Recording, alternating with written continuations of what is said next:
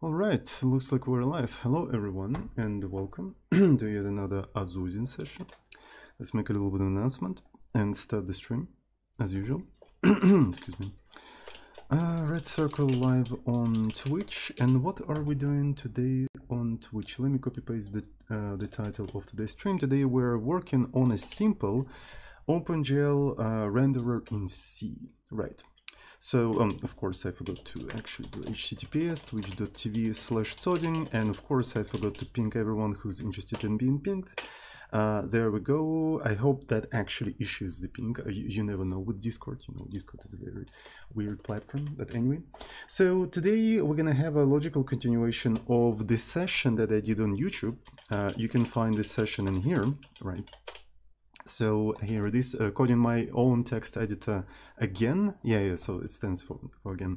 So this session was actually about getting back to my old text editor project called Ded, which is a dramatic editor.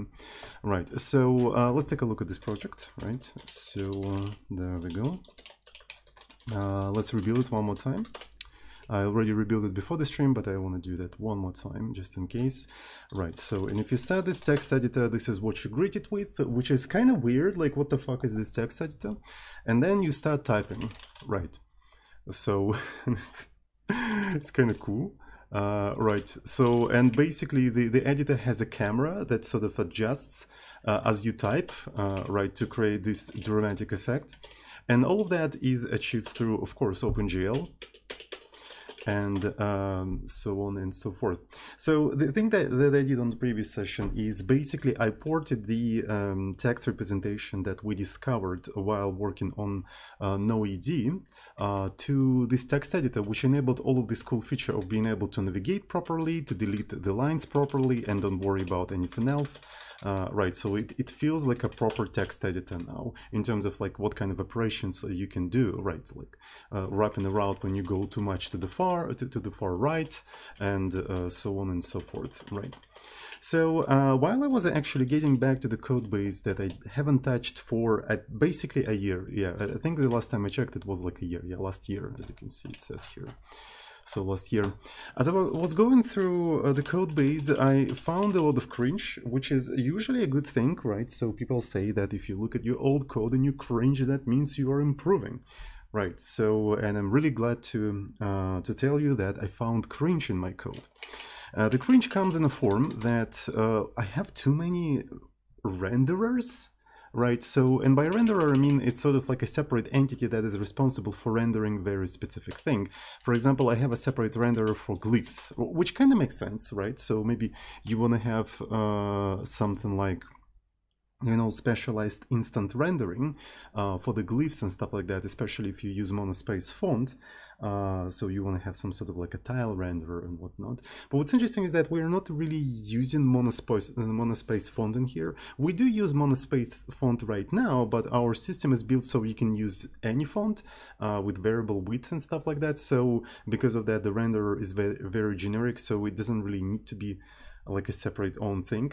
And on top of that, we have a renderer specifically for one single cursor, right? So so the definition of the renderer is kind of blurry, it's kind of fuzzy, it's kind of difficult to tell what it is, but it's basically a collection of shader programs, vertex buffers, and it's like its own thing that usually issues its own separate draw call. This is how I would probably define it.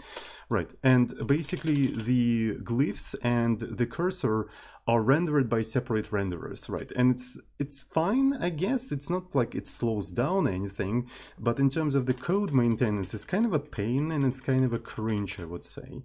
You know what I would prefer instead? I would prefer something like simp, right? I think working with Jai kind of infected me with too many John's ideas, right? So now I want to have simp, and by simp I mean, right? If you ever watched any of the Jai streams or programmed in Jai yourself, because it's available to quite a few people in the form of a beta. I think like a couple of hundreds of people already have an access to this language, right? So you probably heard about simp, which is basically a simple graphics library, kind of like SDL, but I think it's a little bit more flexible than SDL. At least it can render more primitives. Right, and essentially what you have in here, you have a very powerful function, which is something like immediate triangle. Right, so yeah, this one, it's a very powerful function, which renders a triangle in three-dimensional space, by the way. Right, and this is basically the only function that exists in here.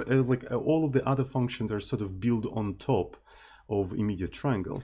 And what it allows you to do, it just like, it accepts the vertices of the triangle, then it accepts the colors of the vertices of the triangle, and it also accepts UV coordinates of the vertices of the triangle. So here it also takes normal. I'm not sure if I personally need it right now, but we'll see. Right, and essentially, that is basically it. And there is a system that allows you to switch the shaders, right? So you can switch the shader that only renders the colors, right? Or you can switch the shader that only renders the current texture, right? And maybe you can have several textures, though I never used textures with Sim, but apparently you can do that. And depending on what's the current shader or what's the current texture, this specific function is going to just draw this triangle differently, right? So, and if I had just this, I would be perfectly happy, because in our renderer, as far as I know, glyphs are stored in the texture atlas, right? So I could just set the current texture at the texture atlas, and then rendering the glyphs would be just a matter of figuring out the UV coordinates. And as far as I know, I already figured them out, right? So essentially I have glyph metric, and this is where all of the UV coordinates are sort of figured out. And if I need to render the cursor, I would just render two triangles that form a quad, and there you go. So it would be nice to have just like a single renderer like Sim that just does all of that in the form of a simple function, like a render triangle. You know what I mean? Just a simple thing like a render triangle. Yeah, and that's essentially what I want you to implement today. I want you to implement like a very simple OpenGL renderer that just does that, right? So I'm pretty sure that this renderer also batches things up, right? So maybe if you render too many triangles on the same shader program with the same texture, it makes sense to actually accumulate them into an array and then just do a single draw call to draw them simultaneously. So maybe we're gonna also do something like that, but we'll see how it goes. So yeah, yes, kawaii freaking desu. Let me sip my tea. Let me sip my tea, and let's go. I'm going to just open Ded. And I want to see how we're going to be approaching all of that. So maybe I'm going to just create a separate renderer like we have in here. LLZor subscribed with Twitch Prime for 17 years, saying another early stream, Pog. Yeah, so recently my sleeping schedule has shifted. So, right, so I decided that I'm not going to stick to any specific schedule, right? I'm gonna always stream when I'm not sleepy, right? So yeah, that's basically my decision. Yeah. So the thing about Twitch streams is that they're very time sensitive, right?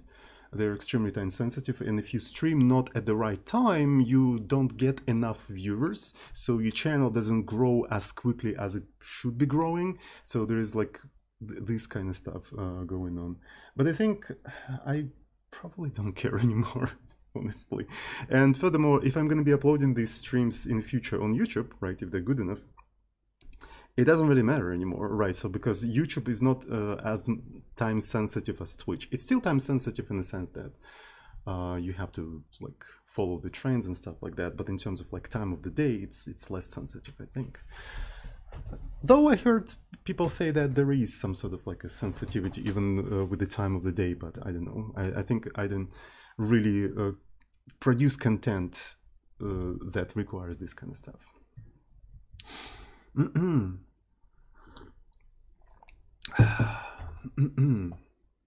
Right. So we have a cursor renderer. We also have a free glyph, which is also renderer, right? So the renderer here is called free glyph buffer, but don't get deceived by that. This is actually renderer, right? Because we have a glyphs in here, array of glyphs, and we have 640 of them, 640,000 of them, right? So I remember I was making that joke back in the days, and here we have glyph itself. which is a bunch of attributes, right? And this is a position, this is a size, UV coordinates, there we go. So we already like accept UV coordinates and stuff like that. So nothing particular special. So what I'm going to create, I think I'm going to create a simple renderer, right? So, and I'm going to just follow the general structure of the renderers as I have here in the project already. So I think that's going to be basically the idea. So simple renderer.h, and let me see if and def. By the way, do I have like a? I remember back in the days I had a pretty cool snippet, right? That I could do once, and it would expand to the inclusion guards. I think I had it in a separate Emacs mode, in C mode. Right, because these days I don't really use the stock C mode of Emacs. It doesn't work anymore, unfortunately. So let me see. So Emacs snippets, C-like C mode. So the snippet was called. Let me find the file. Name once. I remember very vividly. It's in C++ mode. So only C++ is allowed to do this kind of stuff. Okay, so let's switch to C++ mode, and then I do bum, and there you go. So as you can see, this specific snippet, it looks at the name of the file and just expands to the inclusion guard with the name of the file. And if I remember correctly, right, snippets C++. Right, so this is once. It's, yeah, so the cool thing about snippet, right, so, and Emacs has this extension, snippet. There we go. So I'm using this thing. I'm gonna put it in the description as well here. So Emacs, snippet extension. There we go. And I'm gonna also copy paste it in the chat for anyone who's interested. Right. So here it is. Here it is in the chat. Right, and the cool thing about this, extension is that you can actually have Emacs Lisp expressions in here, and then they're going to be evaluated when the snippet is expanded. So through these expressions, you can actually get the file name, the current file name, and just transform it so you can use it in the inclusion guard. I know that you can do pragma, right? Pragma, but for some reason, since it's not standard, I kind of like turned away from it, even though like every single compiler supports that. But I don't know, it's just a personal preference. I don't think it matters that much. The fact that you can transform the file name in a snippet is actually rather cool, and it's like very flexible. All right, anyway, so I don't have that in simp-C mode anymore. Right, so these days I'm using like a simple C mode. Right, so maybe I'm gonna give the link to this one. So I think it's located in my thing in here, simp-C mode. Right, so there is a justification for writing my own C mode for Emacs. If you're interested, you can read it in here. And I'm also gonna copy paste this thing to the chat as well for everyone who's watching live. Right. My simple C mode for Emacs. There we go. It's going to be in the description. And there we go. So we need to create the simple renderer. So this is going to distract simple renderer. Simple renderer. I'm going to follow in the general structure of cursor renderer because that's roughly what I want to have. Right. And for now, we're going to have, I suppose, a bunch of uniforms. Right. So we have count uniform slots, right, and I think it is defined somewhere here, right, and this basically defines what kind of uniforms we can have in our shaders, right, so we can have the current time, right, so the shaders usually know the global time, the amount of seconds, I suppose, since the start of the program, the resolution of the screen, the position of the camera, the shaders know that, the camera scale, right, so all of that information is important to be able to zoom in, zoom out, the cursor position and cursor height. I don't think it's going to be that important once we implement like a general renderer, right? Because rendering the cursor is going to be just basically drawing two triangles. And I don't think shader needs to know all of that stuff. And last stroke. Yeah, so already as we implement a simple renderer, I can see what we can remove, right? So And removing things is a sign of simplification. And simplification is less code, and less code is less surface area for bugs, vulnerabilities, and stuff like that, right? So the more code you have, the more surface area for different mistakes you basically leave. That's just something that people don't really realize, but it is what it is. And it isn't what it isn't. Anyway, so we have also uniform definition. I don't quite remember what it means. Oh yeah, I think I know what it means, right? It associates the name of the uniform with its corresponding enumeration index for maybe for readability or maybe for location and stuff like that. I'm not quite sure. Again, I haven't touched this code for a year. I don't quite remember what all of that means. Yeah, all of that means exactly. Right, so we're gonna just do this thing. So I'm just gonna create uniforms.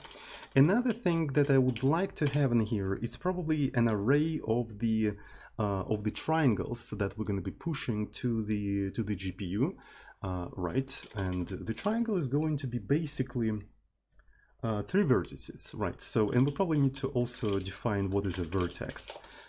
So let me find immediate J. Right, so essentially a single vertex is going to be the position. I'm not sure if I'm going to do 3D space, maybe I'm going to go with 2D space. So it's going to be position, its color, and its UV coordinate, right? So this is what we're going to have.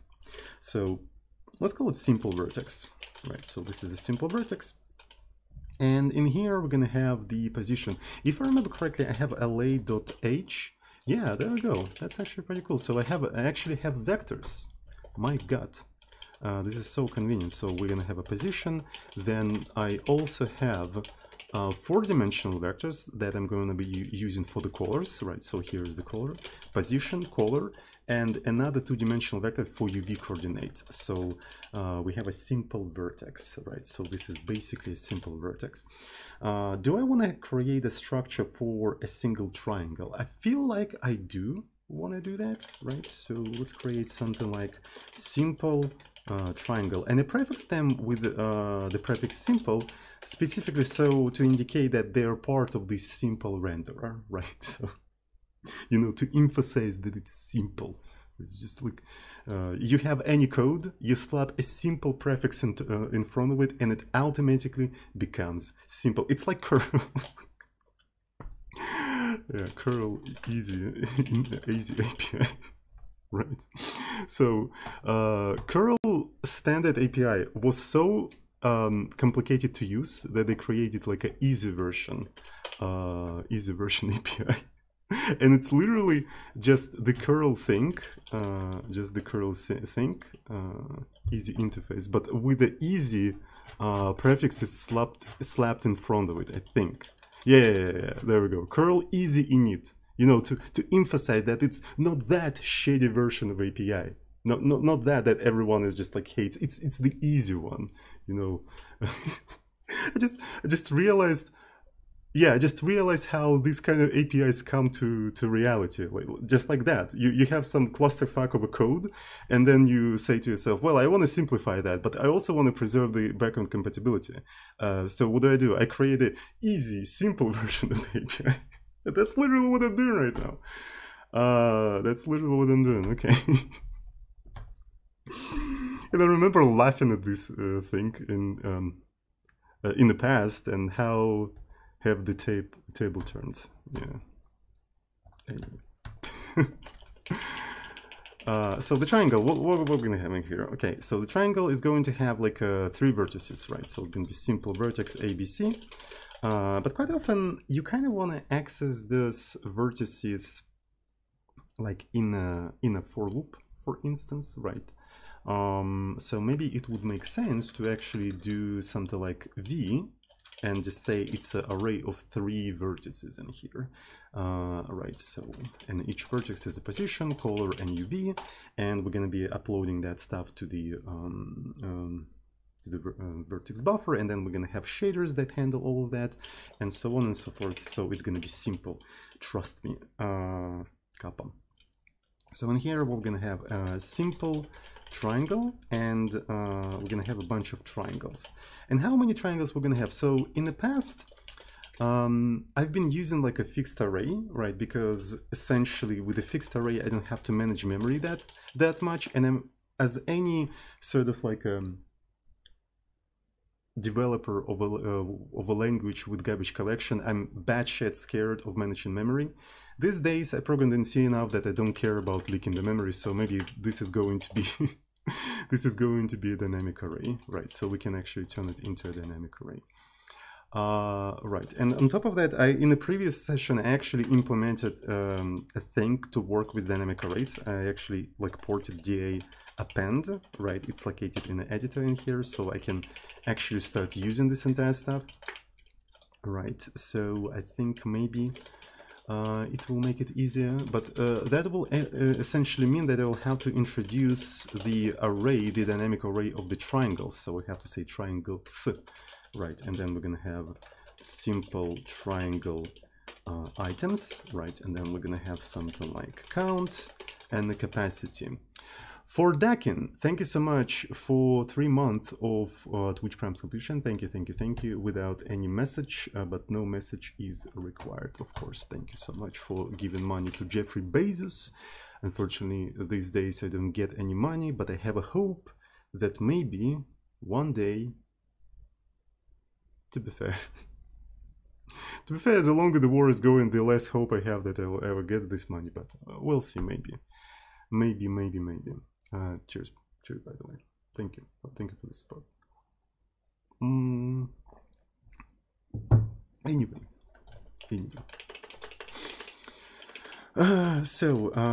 Essentially we have triangles, and I can just put this thing in here, right? So we have a bunch of triangles, and that will allow me, right? That will allow me, when I have the simple renderer like this, to just take the triangles of the simple renderer and just append a new triangle into it, like so, right?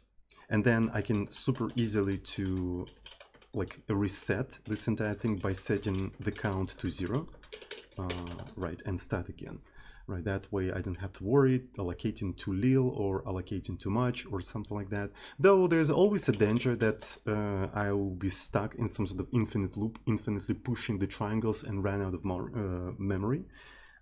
Maybe that's gonna happen, but I don't really know. Who said that you're not gonna have this problem with a fixed array, but in that case you're gonna actually overflow and just corrupt your entire memory? In any case, just don't write infinite loops, am I right? Just never make a mistake, okay? Why do you need languages like Rust? Just never make mistakes, and that's gonna be fine. Anyway, so I think we defined the data structures for everything in here.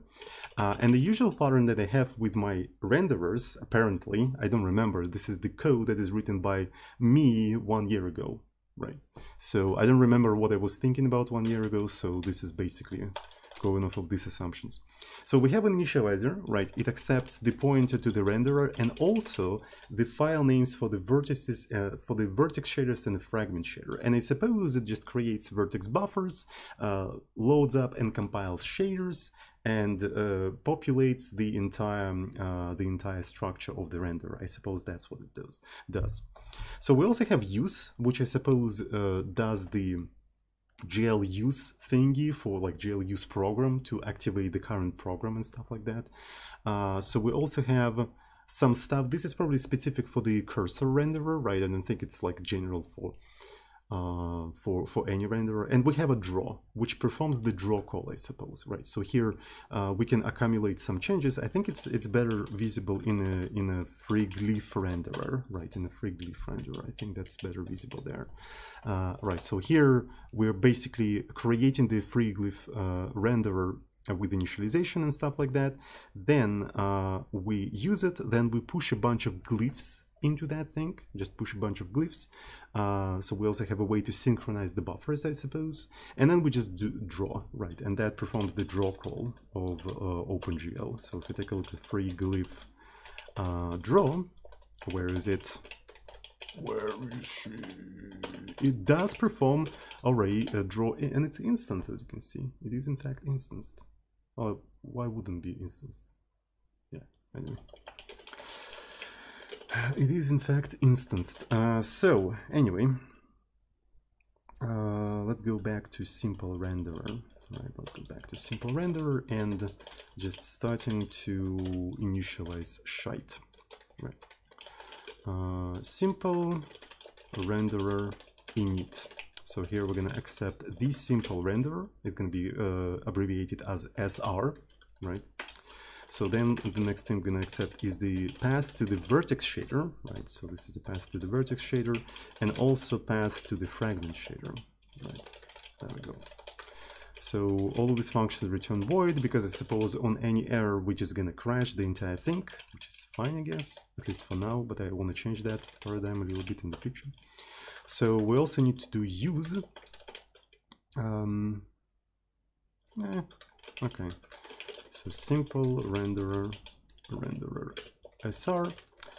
And here we're also gonna implement that function that I always wanted, right? So simple renderer triangle, right?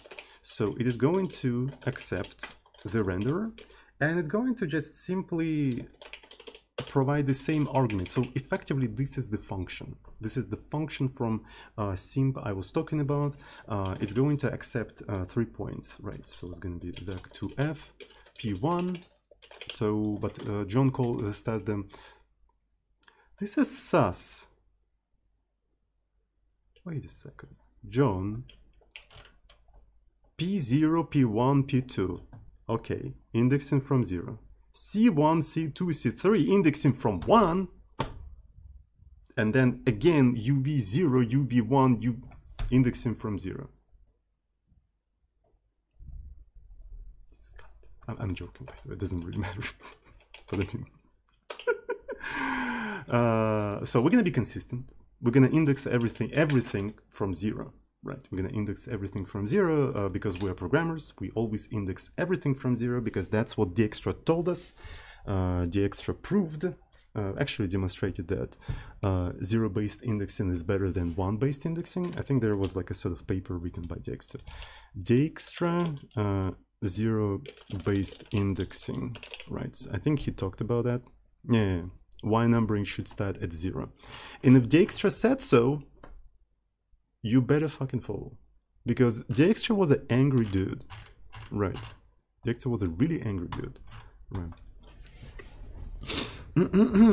The reason why everyone is so batshit scared of GoTos is because Dijkstra said so. He said that GoTo is bad. And like, look how influential his words are. People to this day still believe that and actually rip off the pages from the textbooks about programming with the page about GoTo. So if Dijkstra said so, you better believe it's true, right? So I'm gonna give the link to this article. Interestingly, I never read this article. I just always use it as a proof to dab on those mathematicians that index from 1, right? But I never read it myself. Maybe I should read it actually myself. Right, so let's actually put that in the description for anyone who's interested on YouTube, right? So Y numbering should start at 0, right? I can put it in here. So what's interesting is that this is basically one of the AWDs, right? And AWDs is the block of Dijkstra. This is actually fascinating. I already talked about it like several times in my streams, but Dijkstra was basically writing blog before internet existed, right? So he did the following thing. He invented blogging basically. So essentially at his university, he would write a blog post, not a scientific paper, nor any of this like a formal bullshit. He would just like write like a blog post in a very free form, right? And then just print a bunch of blog posts and just share among his colleagues and put it on a table somewhere in the university, just like give it to as many people as possible and let people discuss it. And then he would write another post. So he was basically writing blog posts, but he was distributing them manually on a paper. And those blog posts are called AWDs. And This is AWD 831. But I'm not sure if this is how many he actually wrote, but he wrote a lot of them. Right, and people still collect them and try to preserve them. Right, so, and this was before the internet existed or anything like that. He was just like writing a blog about programming, which is rather interesting. So, and I'm pretty sure this is basically the place where they're trying to preserve. There is a PDF. He would sometimes actually write them manually and just like make copies of the manual writing. Isn't that cool? I think that's pretty cool. And he was so ranty. He would also rant in these papers, like on Twitter. Yeah, he would make a Twitter rant threads before Twitter existed. It's insane. Dude was ahead of his time. Like, seriously, he was ahead of his time. So... all right, anyway. So let's continue. So we have P0, P1, vec2f, P1, vec2f, P2. All right, and we're also going to have the colors in here, right? We have the colors, and the colors are 4-dimensional vectors, right? For f. And of course here, this is C. C0, C1, blah, blah, blah. And here we're just gonna have UV.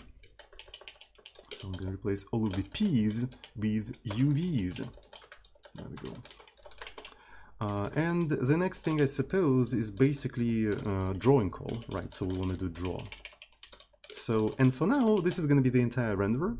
And any other functions that you want to implement, they can be implemented in terms of this one single function. You want to draw a quad, right? So simple renderer quad. And here you would probably accept this thing, and you would say that you accept 4 of these points. Well, internally, this particular function, like quad, would be implemented in terms of calling this function twice, right? So you basically would tessellate the quad into 2 triangles and just draw them like that. If you want to draw a circle, you would also draw a circle in a similar way as we drew the circles in a rope, right? So you probably maybe seen my Sodium Daily rope videos, right?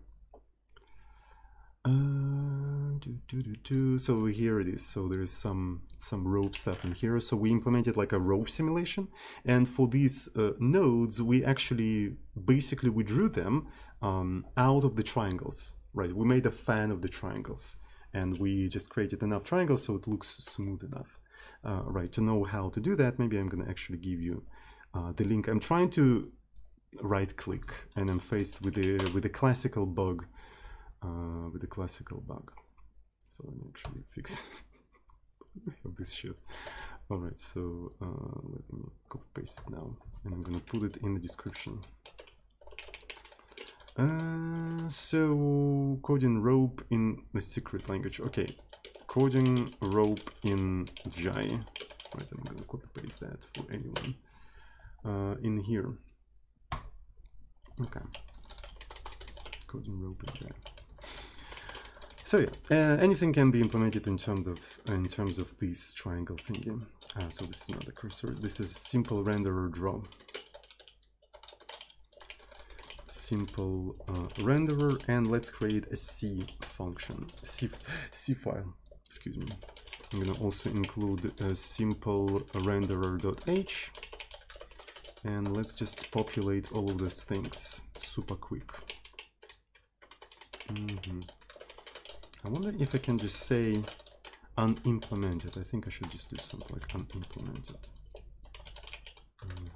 So unimplemented. So I want it to crash when it is executed for whatever reason. Use triangle and draw.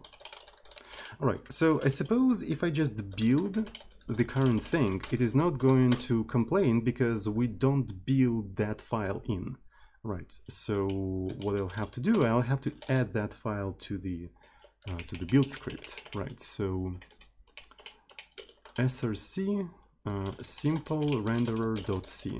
Right, there we go. So that should build it, and as we build it, it should complain, right? Because we probably don't have enough things. For instance, we don't have the vectors. So to have an access to them, we probably need to include la.h, which stands for linear algebra and stuff like that. But I'm curious how it is done in here, for instance. Yeah, so we essentially just include LA and uniforms. I think we'll need to include both of them, right? And we also include this stuff in here, so just in case, I'm gonna put it in here as well. Right. So it also uses glue for loading the OpenGL extensions and stuff like that. These days I kind of prefer like load all of them myself. But since this stream is not about like getting rid of the glue, I'm gonna just like follow the code, right? So the code is like that, so why not? Okay, unimplemented. So let's quickly implement this macro, define unimplemented, and it's going to be a very simple macro. It's going to accept the message. So I'm going to do while 0, print f, and what we're going to say in here, we're going to say, right, we want to create the position where exactly that happened, right, the file name and the line, and say unimplemented, right, and then say the message that user provided. So quite often it's actually kind of a good idea to maybe do something like this, and then va args, right, so essentially the user will have an opportunity to use the format arguments for whatever reason.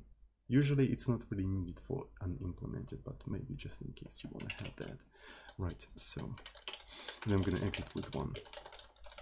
Then I'm going to just exit with 1.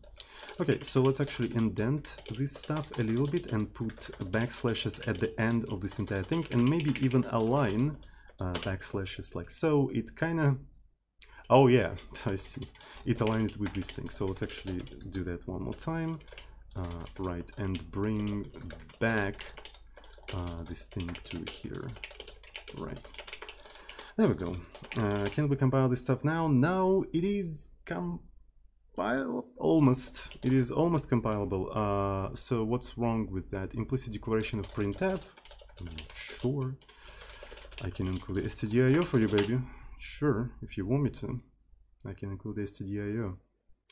All right, and what did I put? Oh yeah, I forgot to provide the file path and the line, so it has to be file, and also it has to be a line. Thank you, compiler. Very cool. Right, so I'm gonna do it like that. Whatever. I don't really care anymore. It actually takes a lot of time to recompile this entire thing, and also semicolon. I think I started to remember why I just include everything into a single file. Right, because this kind of stuff is just like annoying that I have to wait so much time until it's rebuild itself. Okay, unused parameter, that's fine. So we have a bunch of unused parameters. Then what it's complaining about? It's primarily complaining about unused parameters. Okay, so it is literally complaining about unused parameters for now. Okay, maybe I'm just gonna leave it as it is. I don't know, I don't really care. Okay, so we need to initialize this entire thing. So I think I'm going to be initializing it similar to the free glyphs, right? So because we have some buffer in here, as you can see in here, right? So we probably want to do something similar. All right. Free glyph.c, and let's take a look at the initialization. So this is going to be init function, and yeah, okay. So one of the things we have in here, we have a VAO, which is a vertex array object. It's basically the layout of the data that you upload to GPU, right? So because you can upload some binary data to the GPU, but the shaders won't know how to exactly interpret it, right? So what is where, right? So you have a thing called vertex attributes, but where are those vertex attributes within the vertex buffer, right? And it's sort of described via the vertex array object, I think. Right, pretty sure. I think that's how it is. It's kind of complicated. Nobody really knows how it works, right? So I might be wrong on that. But in any case, we need some sort of like a field within the renderer that holds the information about that stuff. Right, simple render.h, and I'm gonna go here and just like, you know, just allocate it. So I think I need to go to freeglyph h in here and let's find VAO. Here it is. Yeah, there we go. So GL unit VAO. I'm gonna put it in here. So we'll also allocate the ID for the program, for the shader program. I think I'm gonna put it here as well because it's gonna be useful in the future. So freeglyph C. Okay, as we initialized, we need to do GL gen vertex array, right? So we initialize in vertex array. This one has to be SR, and we bind it, so making it like the current one, right? So that's the thing we're currently working on. And then we need to create VBO, right? So we generated VBO buffer. We bind that specific buffer, right? We're binding the specific buffer, and we are allocating, and we're actually allocating like a fixed size of the buffer. Maybe that's why I have a fixed fixed array in here.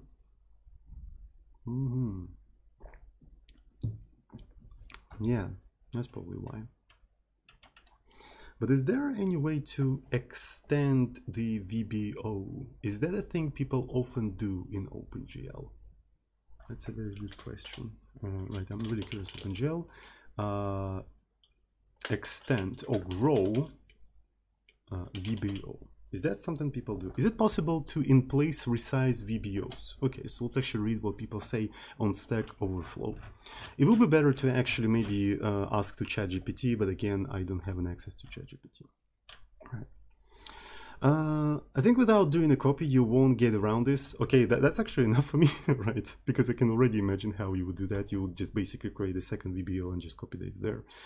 Right, because the only way to resize the buffer to call GL buffer, and there is, in my opinion, no way to tell the driver to keep the old data. What you probably can do, at least, is not copy it. Okay, I see. So maybe because of that, in a simple render, we're going to have a fixed amount of triangles, right? So let's just have a fixed amount of triangles, and that is it. So instead of this dynamic array, right? So let's say we're going to have a single triangle, and this is triangles, and let's say we're going to have simple triangle capacity, right? And how many triangles do we want to have in here? Let's say we're going to have, well, 640 kilobytes, right? Classic. So we have a capacity, and let's also introduce triangles count, right? There we go.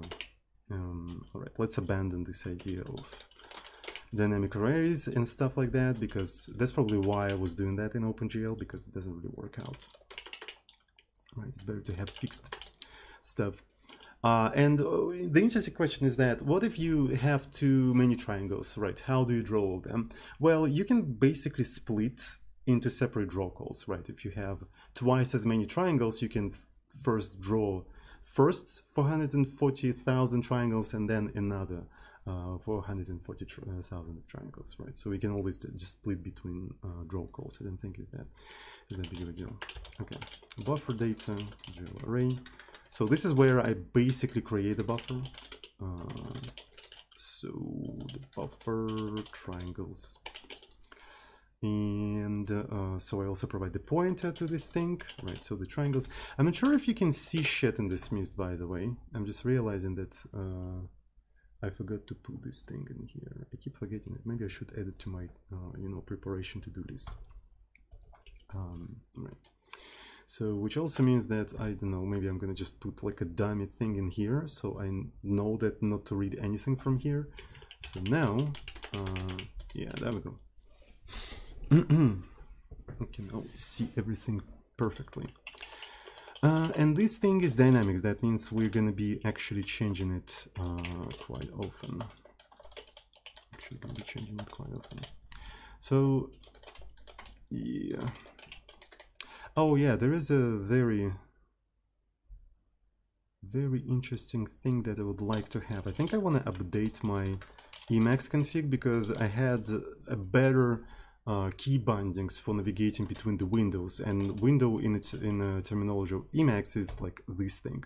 So usually you navigate between the windows by pressing Ctrl XO, right, and it just like goes like through the through all of the windows. You can't really choose to which window to go, right? You can't really pick. It just goes to the next window. Maybe there is some sort of a way, but it's not particularly convenient. So recently I found a way to simplify that, right? So dot files. I mean, you can always remap, but there is a standard function that actually remaps that shit for you. Right, so enable. Did I not? I think I didn't commit it. Yeah, there was a function. Max window move bindings. The window. Man, I forgot what it's called. So maybe I'm gonna actually go to home rec. Maxim. And what is it called? Emacs.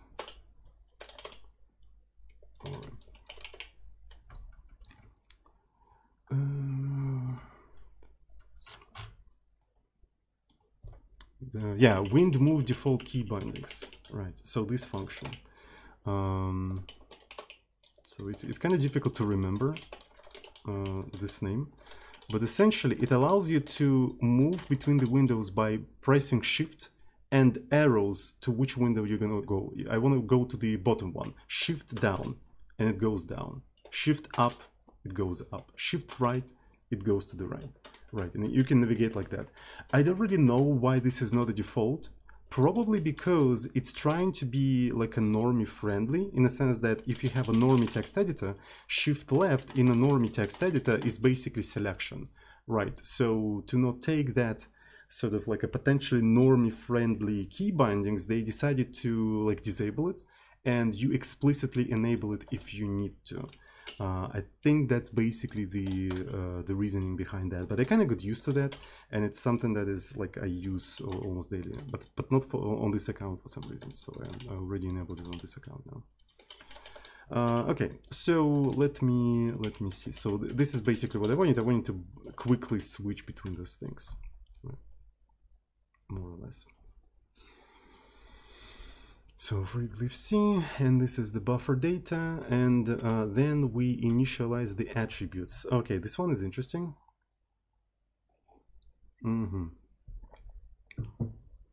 So we essentially need to have a set of attributes somewhere, right?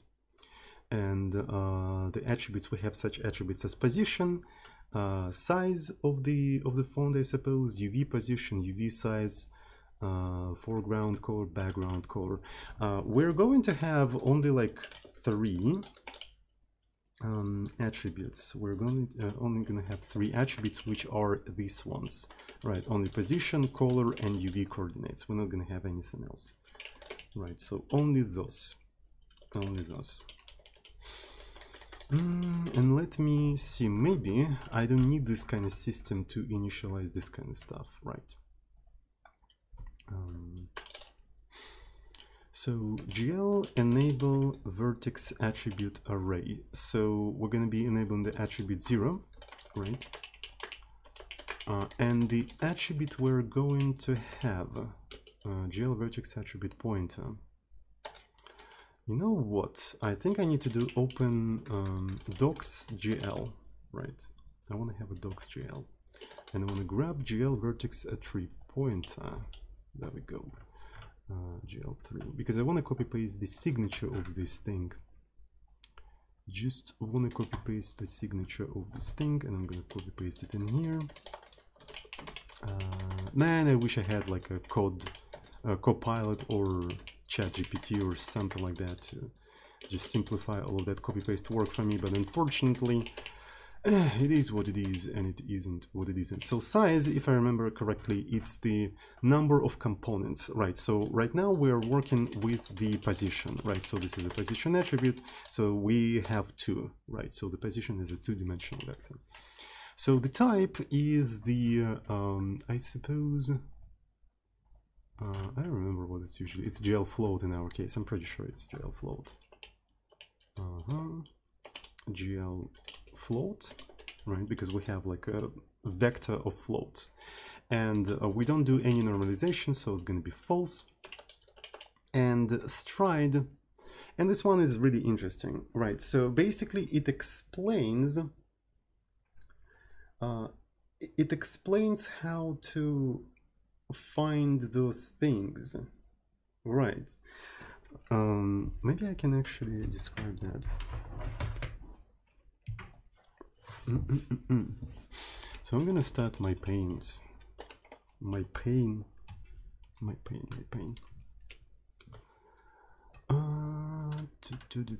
So we store all of those things in these structures, right? So here is the structure, right? This is the structure. And a single structure in a memory looks like this, right? So first we have a position, right? Position. This is the position. Then after that, we have the color, right? So color, like so. Then we have UV.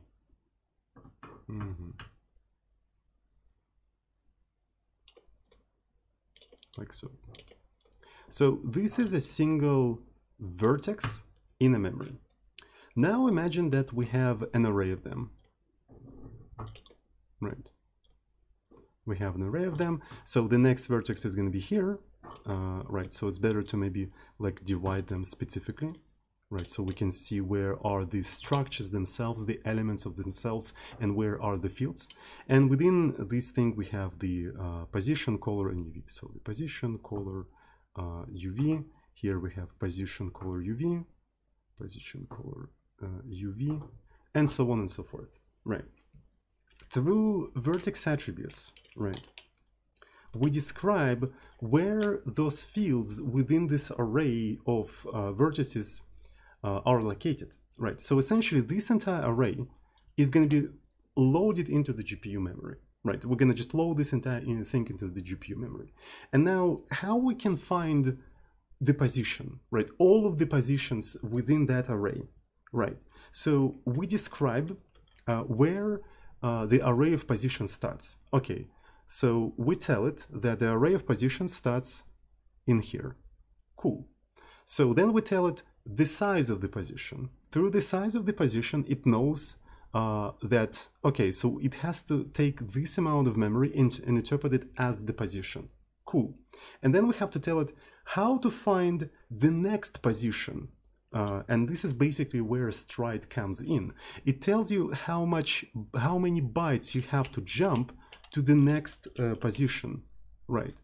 So, and you have to jump the size of the structure, right? And now it knows that, okay, the next position is located here, so I can take this position, right? And then stride, like I jump another stride, and you need to jump in here, and this is the next position, and so on and so forth. And you describe that through the attributes, right? So we have 3 attributes. For the position, I say, okay, it starts in here, it has this size, and you have to jump this many bytes to the next one. Then when I'm going to be describing the color, I'm going to say, okay, it starts in here, it has this specific size, and this is how much you need to jump to get the next color, right? So, and each attribute is basically array, and through this start, stride, size, I describe where to get the next element in that array. So, and depending on how you pack these different attributes, this description is going to be slightly different, right? So vertex buffer is this data, this raw data, but through description of the vertices, we explain to OpenGL how to interpret that data, right? So, and that's why it's a little bit complicated. And there's also not enough explanation on how it works, right? So this explanation, I had to actually work through documentation and tutorials to even understand that it works like that. It's insane. Like maybe ChatGPT is actually better at helping people figure it out, but figuring out all of that yourself is really pain in the ass. But once you figure out, it kind of makes sense. Oh, okay, so it's just like it makes sense now. It reminds me of an interval of a sine wave. Yeah, I suppose you can select that. Alrighty, so alrighty. So now, so we describe the position, right? So the index of the attribute is, I'm sorry, so my camera keeps moving around. So this is the index of this thing. We say that it has two floats that describes the size. Then we need to specify the stride, and a stride is basically the size of a single element. It's going to be size of what is it called? Simple. Well, this one is interesting because it's a simple vertex.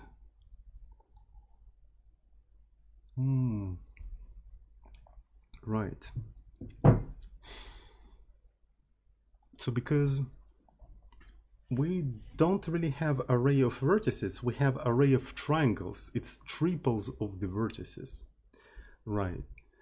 So it's going to be rather interesting. We'll see how it plays out, right? But we have to jump by a simple vertex. And a pointer, if I remember correctly, it's where it starts, specifies the offset of the first component, right? And in our case, the offset is 0, right? So we have to do something like, it has a type of a pointer, but it's actually an absolute value, not a, yeah, it's a relative value, not an absolute one, right? So essentially you have to specify the offset, but you have to provide it as a pointer because of some historical reasons, I suppose. Anyway, so the next thing is going to be something like color, right? So we have to say GL enable 1. So for the color, we're going to assign index 1, and we're going to do GL vertex attribute pointer 1. So here's the size. How many components do we have in a color? We have 4 of them, right? RGB A, right? Red, green, blue, and alpha. Then each component is a float. We do not normalize, whatever that means. Right, we do not normalize. And the stride is the simple vertex as well. We have to jump the same amount anyway. Regardless of your field in here, you still jump the entire structure to get to the next field. So you can always say the size of the single element. The offset is going to be slightly different. So in case of a glyphs, what kind of offset do we say? We actually take the offset of the field within the structure. We literally use the method offset off. Right, so which is kind of actually cool. Right, so this is a macro which accepts the structure and the field name, and it tells you offset in bytes within that structure, and this is what we can use. And it's quite important to use that specific function because you may have holes between the fields. Right, so if you want to know more about that, you may read something like C struct padding, right? So C struct padding, structure padding, and packing, and so on and so forth. Right, so that basically means that whatever fields you put into the structure, they are not laid out continuously. There can be empty holes between them just to align everything properly in the memory. For technical reasons, for usually platform specific reasons, to speed things up, or maybe on specific platforms, if things are not aligned, they're impossible to read and write, right? Because maybe reads and writes on certain platform are only aligned and you won't be able to do it otherwise, right? In case of x86-64, I think x86-64 literally doesn't give a shit, and the only reason why people align on that architecture is to just speed things up, because if the memory aligned, it just reads and writes faster. Though it's not 100% true. I think CMD instructions do require aligning, certain memory aligning, because I remember when I did a little bit of a CMD, I had a lot of segfolds because the vectors in my memory were not aligned to the page, right? But it's a page alignment, so usually what C compiler does, it aligns everything to the word, right? And page alignment is not really something that the compiler do. Usually, quite often, you have to like do it on like yourself, right? Which is a separate pain in the ass.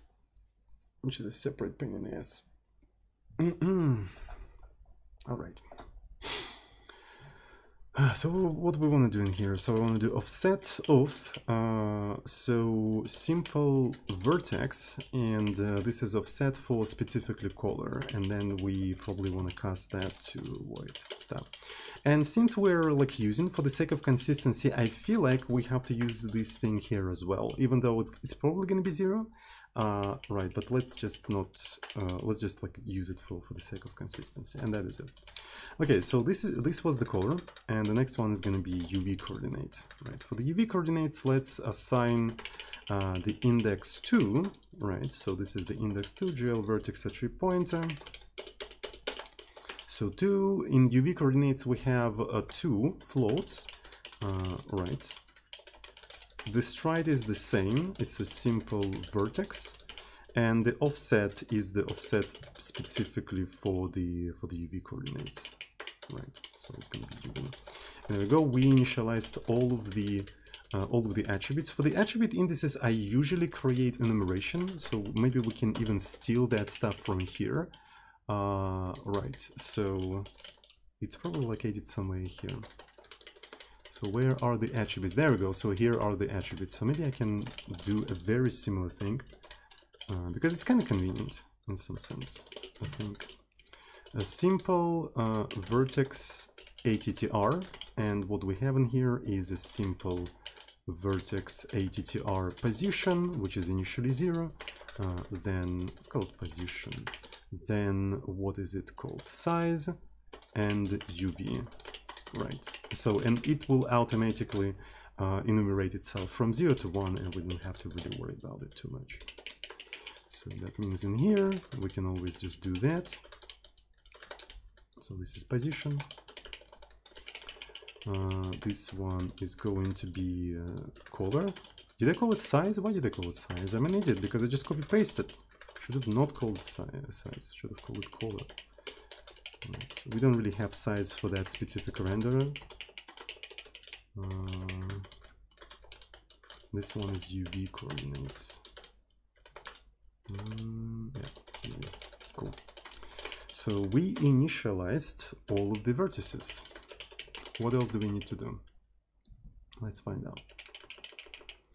So we also specify some sort of a divisor in here. I'm not sure if it's going to be very useful for us, so I'm probably not going to do that. Okay, so the next thing we do, we also initialize shaders. Right, so here we also have some camera. Right, we also have some camera, but we'll see if it is useful at all. Okay. So here are the shaders. We compiling the first shader. Right, and this is a vertex shader. So then we're compiling the fragment shader. And that is it. So let's say that we're gonna have 2 of them, right? So this is the 2 shaders. The next thing we do, we create the program. So when you're compiling shaders in OpenGL, you literally have to simulate how it is done in C, right? So you have several shaders, you have to compile them, and then you have to link them. Right. So, and this is probably because you can, so you can reuse some of the shaders between several programs. So it's literally trying to simulate the C compilation process at runtime for whatever reason. I'm not really sure why, but it is what it is. Right. So the next thing we want to do, we want to attach the shaders to the program, right? So we're attaching it to the program, and then we use the program, right? We just use the program, and there we go. The program is officially used. Cool. So we also get the uniform locations, so we can assign them. The next thing in a free glyph renderer is actually just doing the metrics with the glyphs and whatnot. All of that is probably going to be factored out to a separate thing outside of the renderer. But apart from that, this is it. essentially, this is it, except, yeah, I need to take the uniform locations. Right, so the uniform locations, this is SR, this is SR, this is SR, and that is basically it, I hope. Right, so I hope that is basically it. Let's try to compile that and go through the compilation errors and see how miserably we failed. It's gonna be interesting. Okay, compile shader file. Let's try to find this thing. This thing is located in GL extra. Okay, so let's do GL extra, not Dextra, but GL extra. Okay, I'm sorry, that was dumb. So okay, I did some oopsie doopsie. That's fine.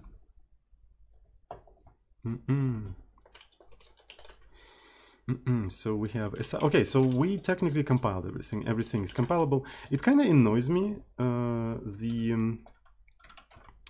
the warnings, right, that complain about unused variables. I could do something like unused SR, but for example in here it's gonna get to a whole new annoyance level. But I mean, with the copy paste, with the power of the copy paste, I can probably do that. Yeah. Sure. So it's gonna be SR, and there we go. There we go. Isn't that cool? I think it's pretty cool. So it's not gonna compile because we don't have unused macro. We can create it. Right, so as you can see, it complains about it, but it's super easy to create. Right, you just void this entire thing, and there you go. It is officially unused. Unused. Like my CS degree. Oh, sorry. Yeah, so we can try to maybe run this entire thing and see if it like works or not. But what are we gonna be doing in here? Right. So let's go and maybe include simple renderer to here. Right. So this is a simple renderer. And let's find the cursor renderer, right? So cursor, oh, it's a global thing. Okay, so let's do it like this. So this is SR, and cursor renderer, yeah, cursor init. Okay, so we're just initializing this entire thing. We have to provide SR, and what kind of shader do we want to provide to this thing, right?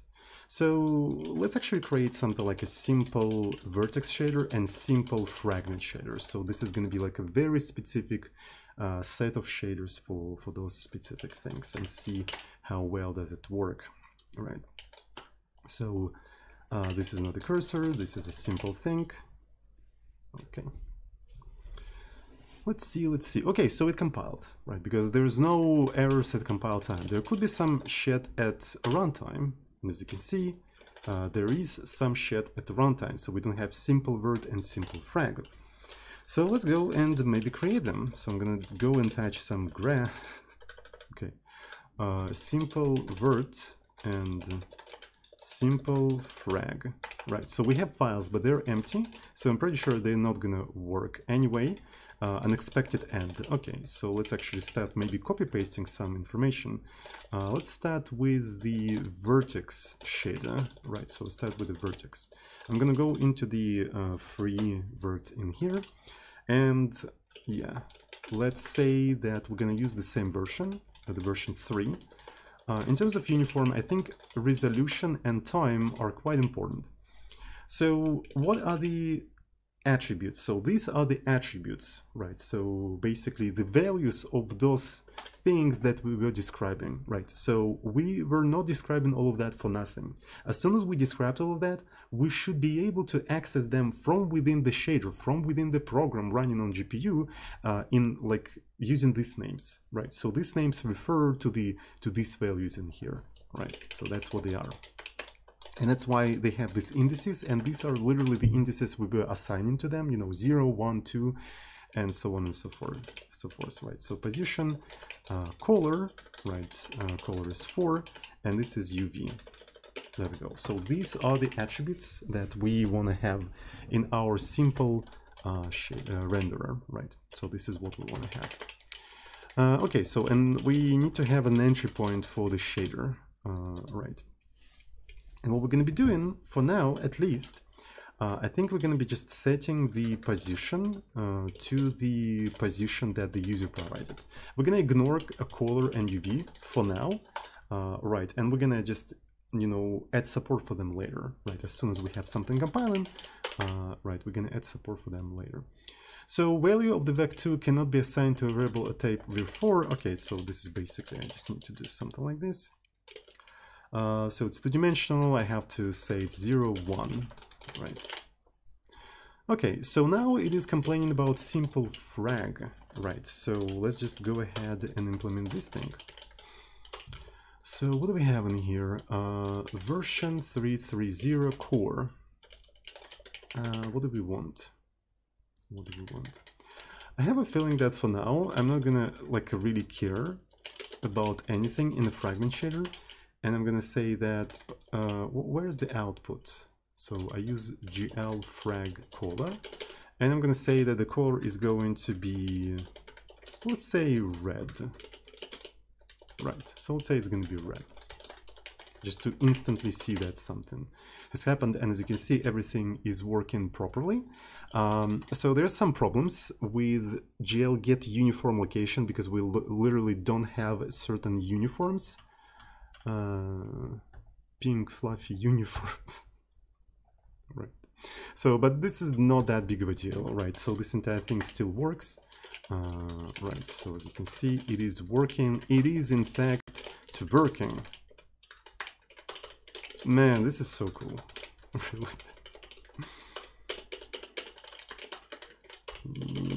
Unfortunately, I can't save anything right now, right? So it has to be associated with a certain file. Yeah.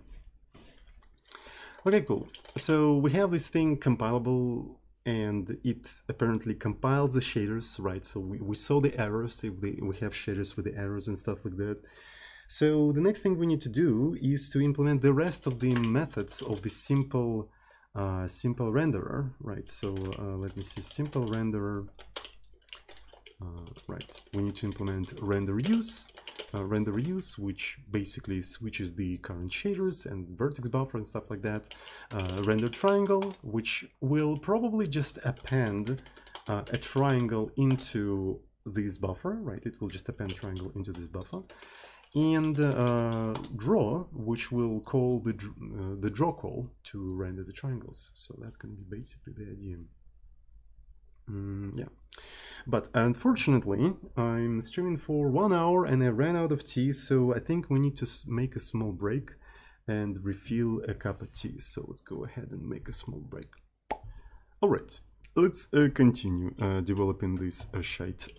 So let me see. We need to implement the rest of the functions, right? So we need to implement simple renderer use, which I suppose is going to simply do something like gl use program, SR program, but maybe it has to do more. Let's take a look at the free glyph implementation of use function.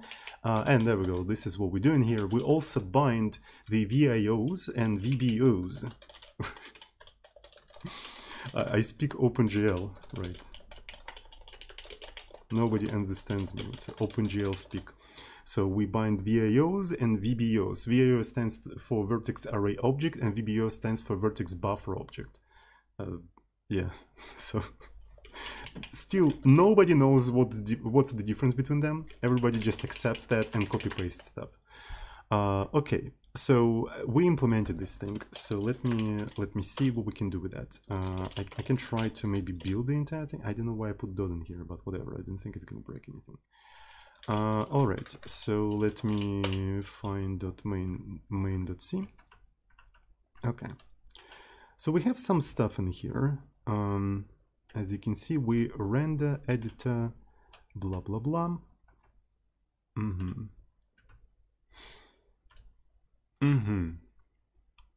I see how we do that. I just see how we do that. We do use to activate the current renderer, and then we just put things in there. And then at the end, we perform the draw.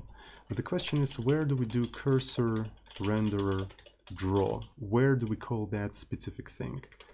Okay, we call it in here. And what is this function? Render editor into FGB, right? So we render in the editor into FGB, and that's how it comes to be, right? So we use this renderer, then we use this renderer. Okay, and then we call it, then we update this entire thing. All right, so that means we can experiment with the simple renderer somewhere in here. So we're going to do simple renderer use. So this is a SAR, and let's see if it's going to work, if it's going to break or do something else. Okay, excuse me. I'm going to run Ded and... Okay, so we have some problems in here. Invalid operation GL. Program is not linked. We're using program that is not linked. Okay, that's fine. I'm really glad that we actually witnessed that. So what that means, that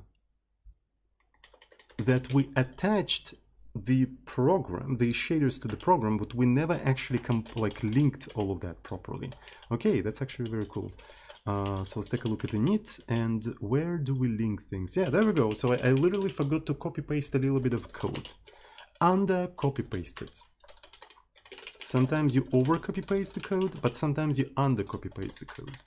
What's funny is that I even have to pass like a file and line so I can probably report things properly. Yeah, that's actually very cool. I don't remember any of that. Let me see, like where is it defined? Yeah.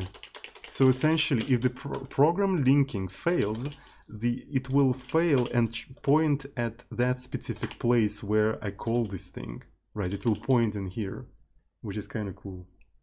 You know, Jai has a similar concept, right? It has a concept of caller or something like that. Let me actually find you. Right, essentially, if we find modules, so I think it's something like caller. Caller, yeah, caller location. There we go. So essentially, Jai, first of all, has default parameters, right? So you can assign default parameters to the values. You can see here we have some sort of a function. I don't know what this function does, I don't really care. But it has default value null, which means that when you call this function, you don't have to specify that. And there is a quite often default parameter called caller location. So what it does exactly what its name says. It takes the location where you call this function and passes that location in here. And location is, it contains information about the file path, line, and column. So if you report an error, you can actually use this location to report an error, and it's going to point at where you call this function. But since it's a default parameter, you never have to specify it. It's automatically sort of passed for you, which is kind of cool. So in C we don't really have this kind of shit, so we have to like pass this thing manually. But in Jai, I would have just like say, okay, use the caller location and just like pass it like that, but I will still have an access to where exactly this function was called in the source code, so I can report everything properly. I think it's actually a very cool idea. So I'm really looking forward to Jai finally being released, because I really want to like start writing open source projects so everyone can just like run it on their machine. You know what I mean?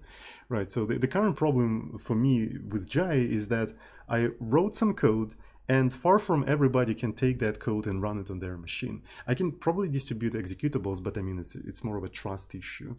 Right, I would rather distribute the code so then you can compile it yourself on your machine and stuff like that. But yeah, so that's very, very cool, I think. All right. So what do we have? This is a file, line, blah, blah, blah. And now everything is linked properly, hopefully. Right, so let's try to rebuild this entire thing. Cheers. So it's not FGB, it's SR. It's a pretty good T actually. It's brewed perfectly. Okay, so let's try to run it, and it doesn't complain anymore, right? So, which is super nice in my opinion. Absolutely nice. Okay, that was cool. The next thing we need to do, we need to implement the triangle, right? We need to implement the triangle. So let's see how free glyph thing implements its glyph. So we can do push, yeah. So essentially what it does, it just like appends the glyph to the buffer. So and this is something that we're probably going to do as well. Right, first of all, we're going to assert that SR triangles count is less than the simple renderer, simple triangle capacity, right? So it's less. The next thing we're gonna do, we're gonna probably start doing the following thing. Triangles, and we want to take the last one, and the last one is a triangles count -1, right? And we're gonna start with the vertex 0. And the position of the vertex 0 is going to be equal to P0, right? And essentially we just need to copy paste this entire stuff like 3 times. 1, 2, 1, 2. Cool. So we can actually also remove this thing as well. The next one is going to be the color, right? So this is the color, and this is C. The next one is UV. So going to be UV and 8 align equal. Is it not cool? Is it not cool? I think it's pretty freaking cool. So the next thing we can do, we can take this entire thing and maybe increment it by 1. There we go. So it would be maybe nice to have something like a simple triangle last, right? And just like literally take the pointer to this thing, so we can make it a little bit less noisy, maybe. Last, right? Just remote. So it's a tiny bit less noisy, maybe.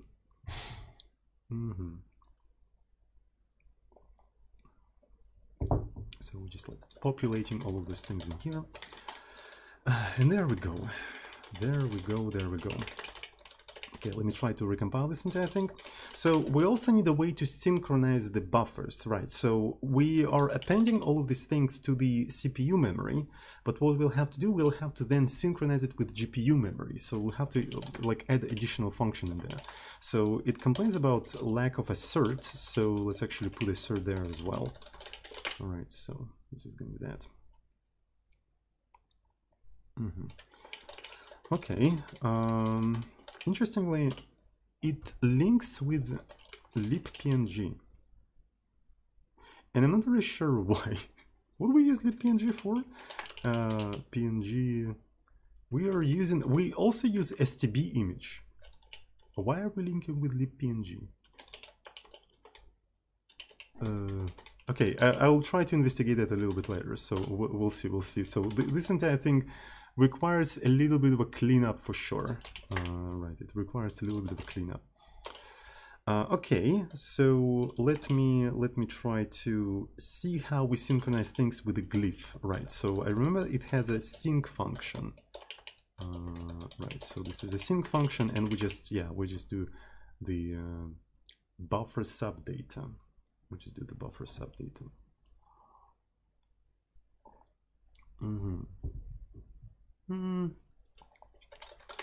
This one is a little bit weird. I'm afraid that I may actually confuse myself. I'm afraid that I'm going to be actually confuse myself with triangles versus vertices. Because when we're presenting the data to the GPU, we're thinking in terms of vertices. But then when I'm actually adding stuff in here, I'm thinking in terms of triangles. Right, so I have to be very careful in here. Interestingly, I think, yeah, Jai, not Jai, but Simp actually goes even further by creating like a put vertex as a fundamental function in here. I don't really want to look too much into simp because it may feel like I'm stealing the code from it, but I'm actually getting inspired. I'm like an AI. I'm like an AI. I'm not stealing any work from anyone. I'm getting inspired, and that's why I'm not violating anyone's copyright. Okay, because I'm getting inspired. So the AI literally thinks just like a human, so it's not stealing, it's inspired. And that's why I can monetize the output of the AI. Anyway, so yeah, essentially, maybe I also need to do a similar thing, right? Maybe I also need to do a similar thing. We'll see. We'll see. But yeah, whatever. That's totally fine. So, but when I'm allocating the buffer, I'm actually sort of thinking. I'm actually thinking in bytes. So that's fine, kind of. That's fine, kind of. All right. So let's just go ahead and do simple renderer sync. All right, simple renderer sync. When we do the sync, we just need to provide simple renderer SR, and that's the thing we put in here, right? But do we need to bind anything? I don't think we need to bind anything because it's already bound by the use, so that's why it's totally fine. So SR triangles count. This is simple triangle, right? So this is a simple triangle, and the start of the triangles is this, right? So the start of the triangles is this. Hands__G subscribed with tier 1 subscription for 1 month. Thank you, thank you, thank you. Without any message, no message is required. Thank you, thank you, thank you. All right. Really appreciate you giving money to Jeffrey Bezos. Jeffrey. All right. So, and that is basically it, I think. So let's implement the draw. And the draw in our case is just an instance rendering, but it's instant rendering only for the glyphs. I don't think we're going to be doing instance rendering for this thing. We're going to do a simple GL draw array. GL draw arrays. Arrays, mother flipper, arrays. Yeah. Yeah, boy. Okay. So the mode is basically how we're going to be interpreting the vertices, right? So here for the glyphs, I'm using triangle strip, probably because a single glyph is drawn as a quad, right? As a quad, and it's super easy to draw a quad by providing only 4 points and letting the GL triangle strip to sort of fill everything else. So our simple renderer is not really like triangle strip, because some triangles might be disconnected, right? So that's why we're not going to use that. We're going to use like a simple GL triangles. GL triangles. So the first, if I remember correctly, what is first? Specifies the starting index in the enabled arrays. Okay, so we're gonna say it's at 0. It starts at 0. And here is the interesting catch. Okay, so it's a little bit complicated. Not really complicated, but tricky. We need to specify how many vertices we want to draw. We have triangles, but each triangle has 3 vertices, so we have to multiply this by 3. Not 2, 3. Right. So, and this is where the confusion between triangles and its vertices comes in, right? So we store everything as an array of triangles, but we present all of these to OpenGL as an array of vertices. And this is where the danger comes in, right?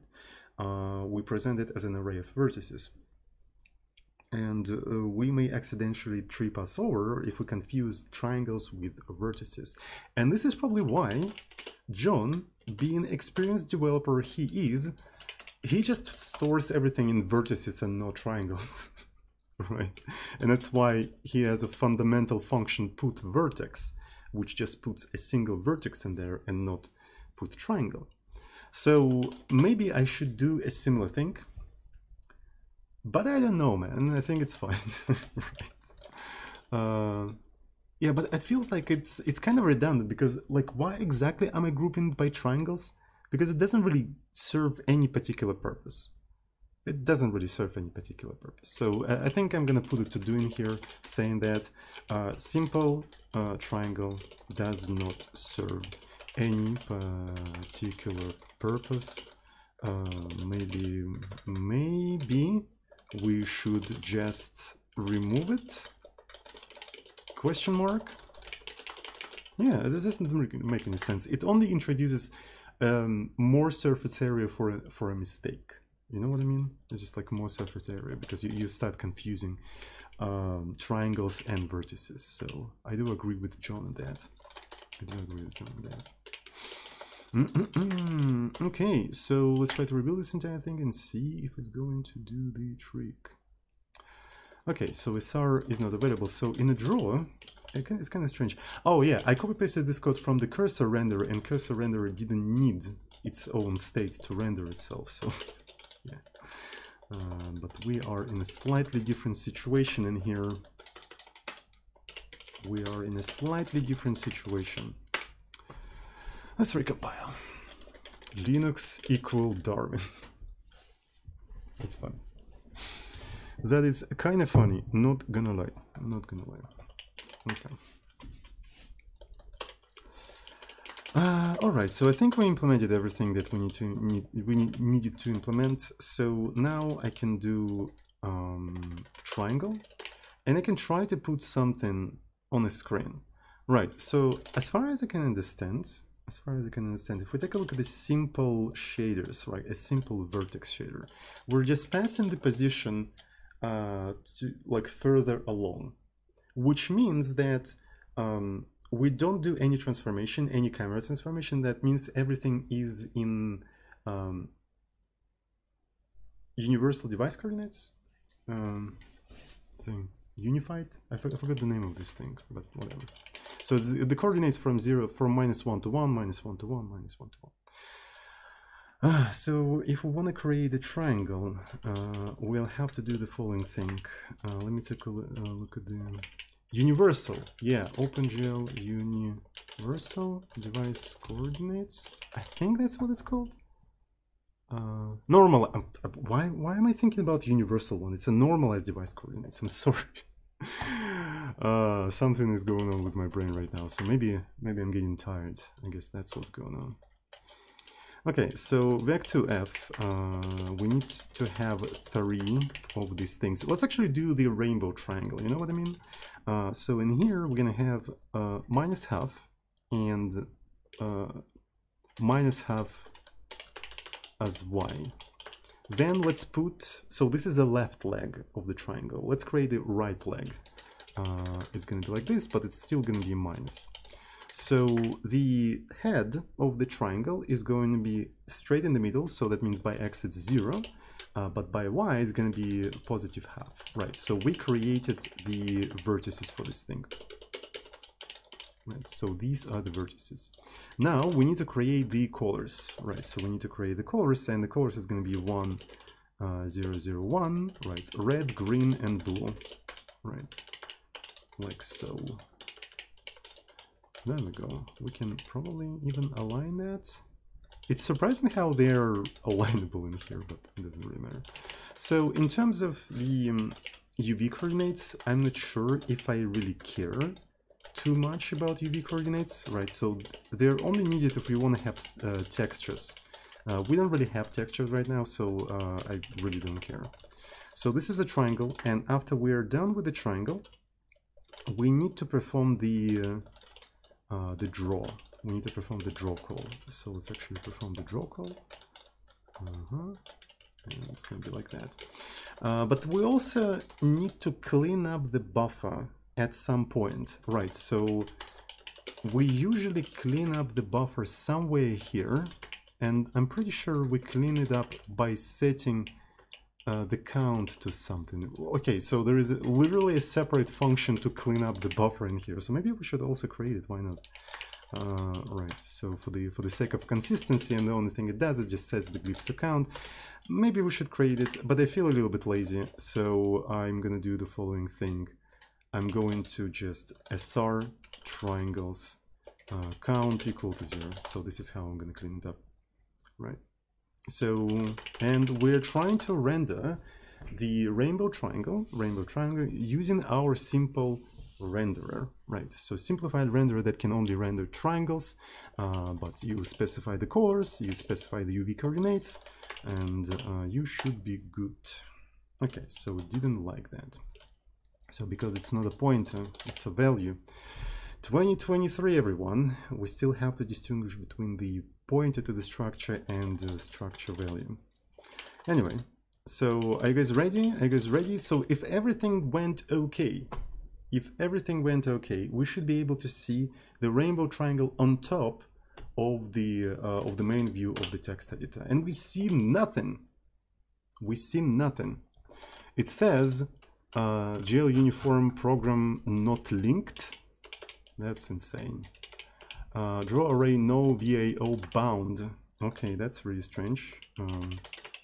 No VAO bound. So, okay, if I disable this entire thing, let's just go ahead and disable and see if it, you know, works in a disabled mode. Build SH. So we're getting into the classical OpenGL experience where you spend an hour writing something down, you run it and you see black screen. Right. Okay, so without the renderer shenanigans, we don't see any problems, so everything seems to be fine. Right, it's only when we enable this entire thing. Interestingly, I suppose everything should work out fine when we use this thing, right? When we use this thing. One thing we forgot, by the way, we forgot to synchronize the thing. Like so. We forgot to synchronize it, right? I think it's kind of important. But in any case, let's go ahead to the simple renderer in C and see what we do in use. We actually bind VAO and we bind VBO and we bind the program. And when we initialize everything, right, we generate VAO, we generate VBO, and everything should be fine. So I don't really see any problem with that. We also, what are we doing here? We also link the program, compile the program and everything. So I don't see why would it be a problem.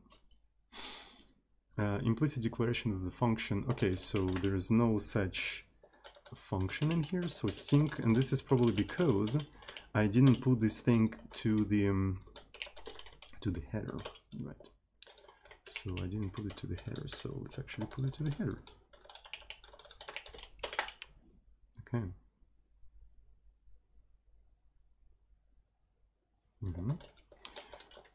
And it still complains, no buffer bound, no VAO bound, program not linked. All of these things are not true. Straight up. Straight up, they're not true. Because if we take a look, so we do the use, but did we initialize the thing? Did we initialize it? Yeah, we did in fact initialize it, look at that. So we did simple renderer init, which should have filled up everything in here, then compiled the shader, and we know that the shader is compiled because it was complaining about not compiled shaders, so everything is fine in here. But when we try to use this entire thing, it kind of falls apart, if you know what I mean. Alright, so let's actually try to do something like this. What if we only do render use? What's gonna happen? Is it gonna complain? Is it gonna complain about any of these things? It doesn't complain about them. Okay, so it's totally fine. It's totally fine to use those things. Right, so this operation was successful, this operation was successful, and this operation was successful. All of them were successful, so it's fine. If I try to add the triangle, right, so it's also going to be fine because we're just adding stuff into the buffer. We're not doing any OpenGL calls, right? as you can see. Oh, and it's starting to complain, GL uniform program not linked. Only after we add the triangle. Okay, so renderer triangle.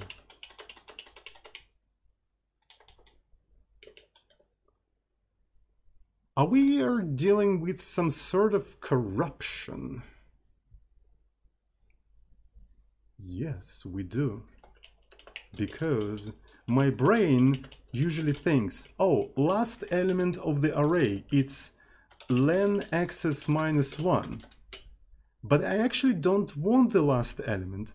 I want the element after the last one because I'm going to increment it. And it's important because if I don't have any elements, this thing is going to be 0, which means it's going to become negative, which means I'm going to actually go before the triangles array. And what do we have before the triangles array? Well, we have those things. And that corrupts them, and then I try to bind them, and that's why it complains that the program is not linked, because I'm actually binding non-existing program. It's just random garbage from the memory, and that's why you have to program in Rust, right? Because Rust is the only language that has array boundary checks. No other language in the world has array boundary checks, and that's why you have to use Rust. Am I right, everyone? Classic C experience, exactly. So. Yeah, literally the Rust invented array boundary checks. We never had that before, right? Only Rust invented them. All right, so let me see what we have in here. So we basically have to do this, right? So we basically have to do this. Yeah. PHP has them too. Oh, PHP is as safe as Rust? The fuck? Oh, by the way, Jai has array boundary checks. It is true. It does have array boundary checks. Furthermore, it has array boundary checks at compile time. Wait a freaking second. Wait a freaking second. Okay. How did you find an array in Rust? How did you find an array in Rust? I32. What can I say? I don't remember in which order goes what, so I might be actually wrong on that. Let me see. Expected type. Okay, so first comes the type, and then the amount of things. Okay. So that means I have to put it like this. Right. Then, if I want to do print ln, can I do access 0? But can I do 10? Okay, so it actually, this operation will panic at runtime. It actually catches that. Okay, so I was actually curious if it catches this kind of stuff at compile time, because Jai also catches that at compile time. So let me see. I'm pretty sure, I think. If we're talking about the array, the size of which is known at compile time. So let's take a look at the array. Right. So, I don't remember. So I think it's something like this. Okay, I have 2 elements of integer, right? So, and it's going to be 0, 0, right? Something like this. Let me do Jai Linux main.jai. Is it going to compile? Type mismatch. What do you want? Type given S64. Yeah, so essentially you probably want to do something like this and something like this. Well, in that case, you can just do it like that. Yeah. All right. So, and then let's import basic print, and then if I say access 0, it's gonna work, but access 10, it doesn't compile, saying that subscript is out of array bounds, attempt the index is 10, but the highest valid index is 1. Right, so Jai, the sort of like a C spirit language, right, which allows you to do whatever you want, catches that at compile time as well. How about that? My god, it's as safe as Rust, isn't it? Holy shit, what the fuck is this? Alright. But it definitely sheds a lot. Okay. Oh, maybe it's not... it's probably Rust. Yeah, I'm pretty sure it's Rust. It's actually safe language, isn't that powers, my dude? Isn't that powers?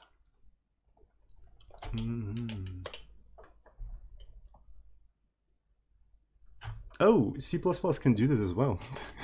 Did you look at that? C++ is a safe language, everyone. Why do we need Rust?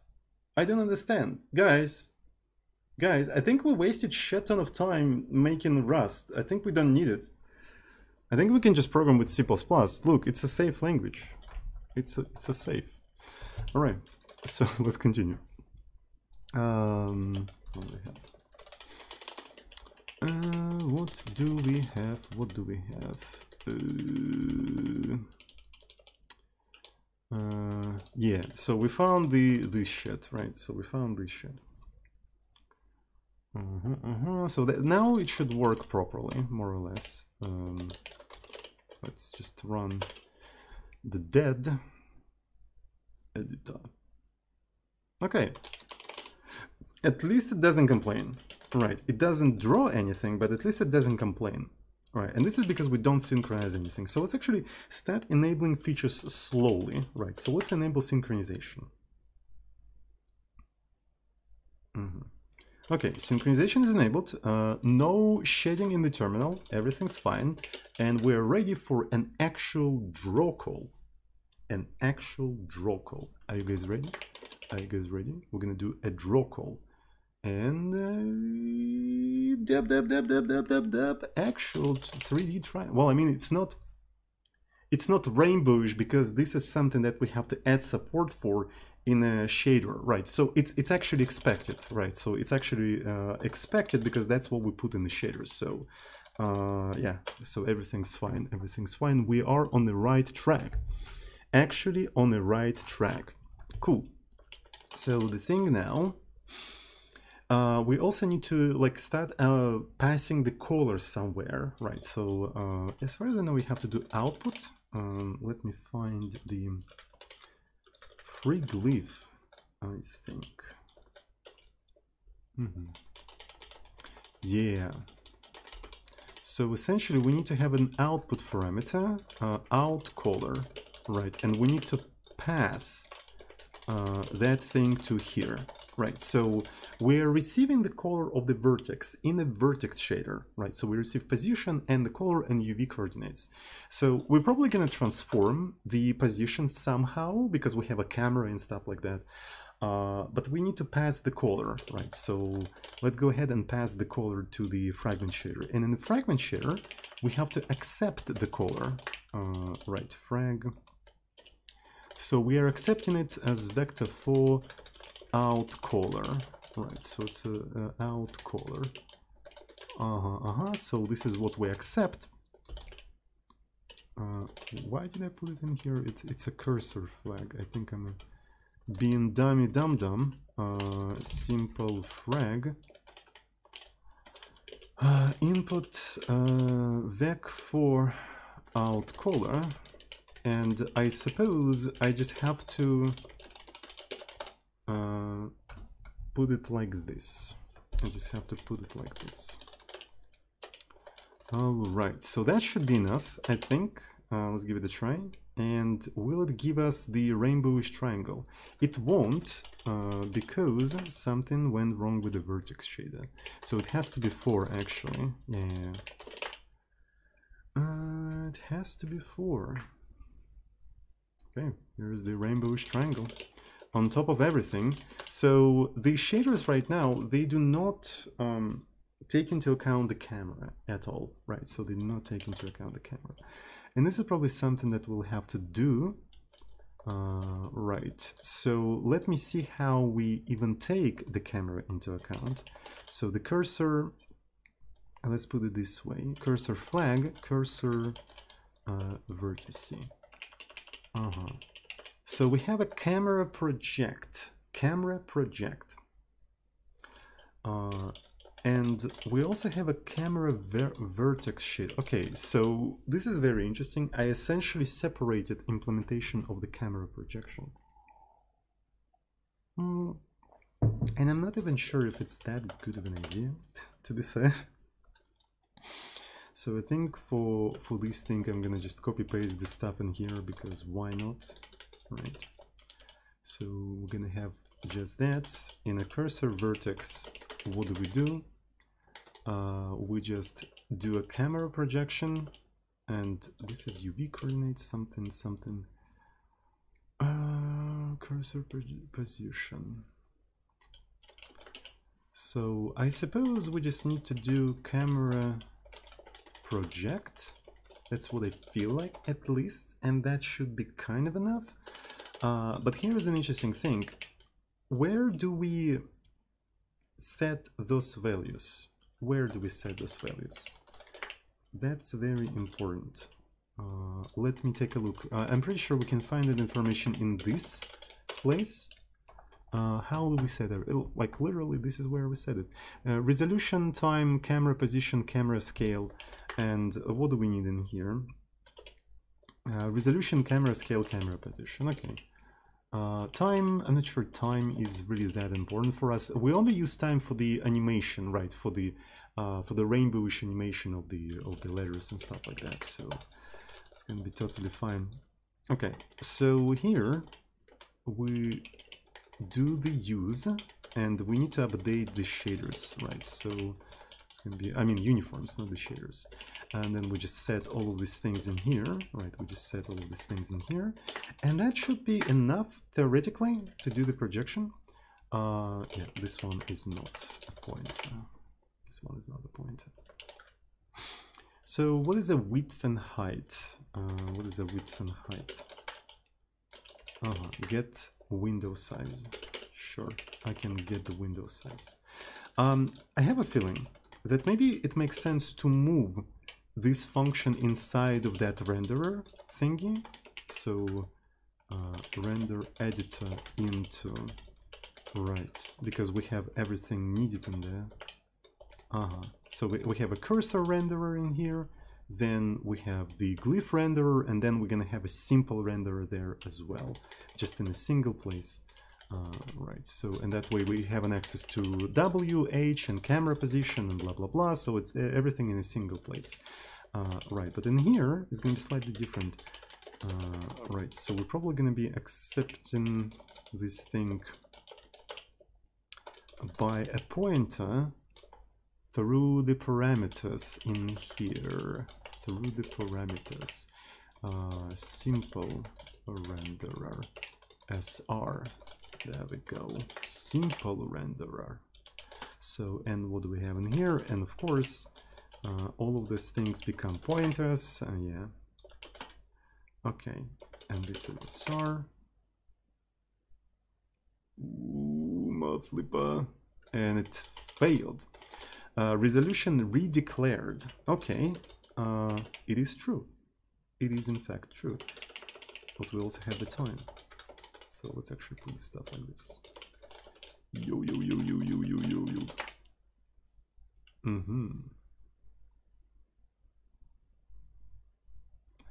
Where is the rainbow triangle, chat? Where is the rainbow triangle? Do you guys see the rainbow triangle? Do you guys see the rainbow triangle? Again, so we didn't handle camera before. That means everything was in normalized coordinates.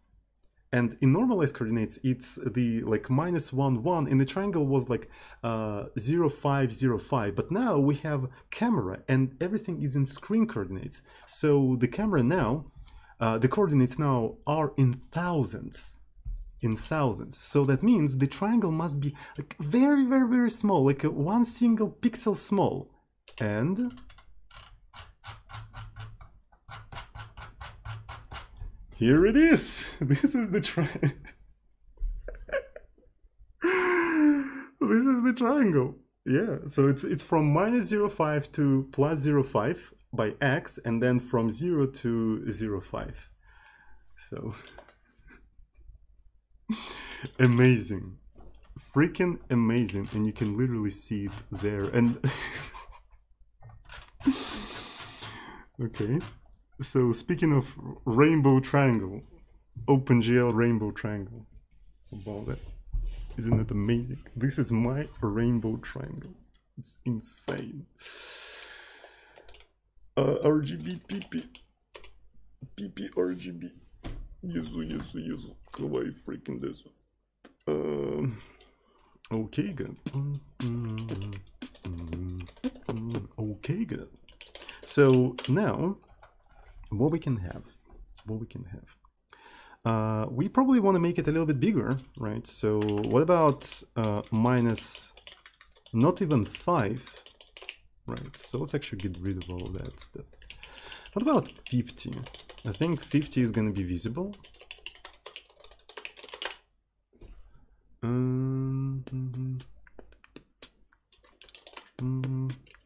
Oh, that's really interesting. So it can't parse the float literal if it doesn't have a dot. It literally can't recognize it. Okay, that's weird, but I mean, sure. Here it is. And as you can see, it actually handles the camera. Right, so we have a renderer that can render the primitives. It can render the primitives. And all of that follows the camera. Right, so the camera is handled properly. And this is a much simpler renderer than whatever we had before. Right, it's a much simpler renderer. That's pretty poggers, my dudes. So, and for instance, we can already replace the cursor renderer with this thing, right? We can already replace the cursor renderer with this thing because essentially the cursor, right, can be split into 2 triangles and just rendered like that. And then eventually, as we add support for the for the textures, we can replace even glyph renderer with this thing, right? We can replace even glyph renderer with this thing. Okay, good.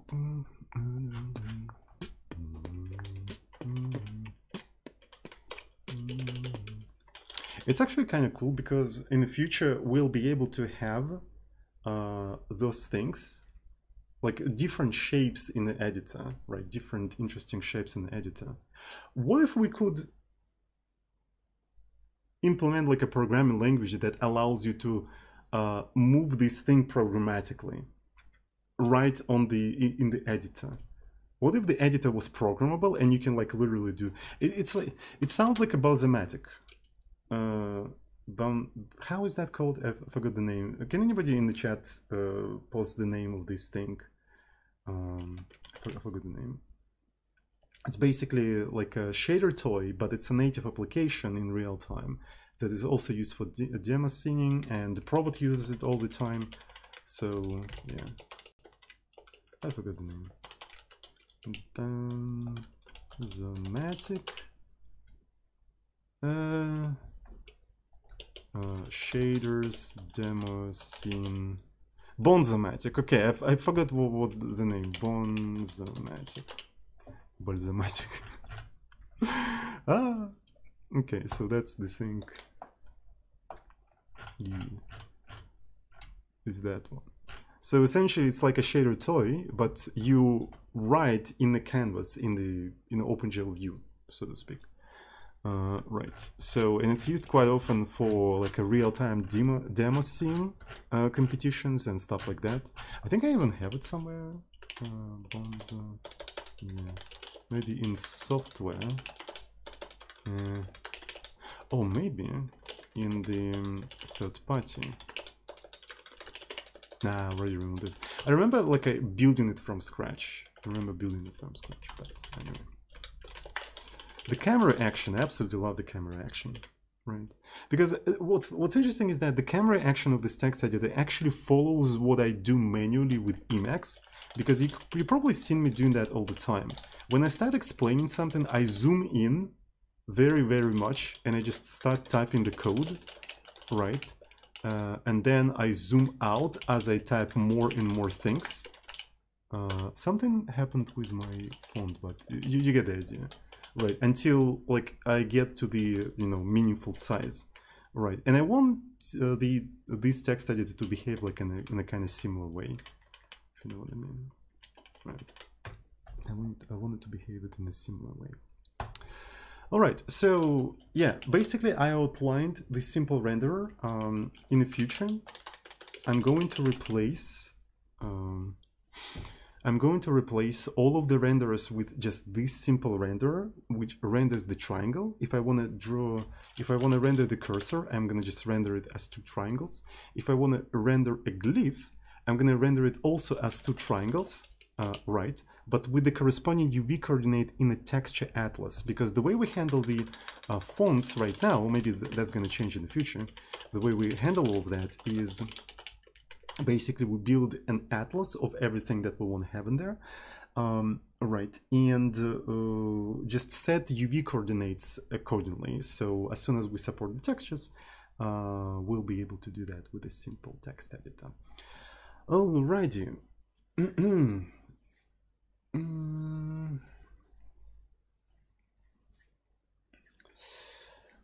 Does anyone have maybe any questions before I go? It would be cool to write a program that gets continually compiled and the text is shaded by calling coverage heatmap. Yeah, this is what I was thinking as well. Right, so maybe some sort of like a built-in interpreted language, or maybe compiled language. I don't think interpretation and compilation really matters in this case. Where you just change it and it constantly like changes its state and you can modify the things from within the text editor. That would be kind of cool, right? But we'll see. Alrighty.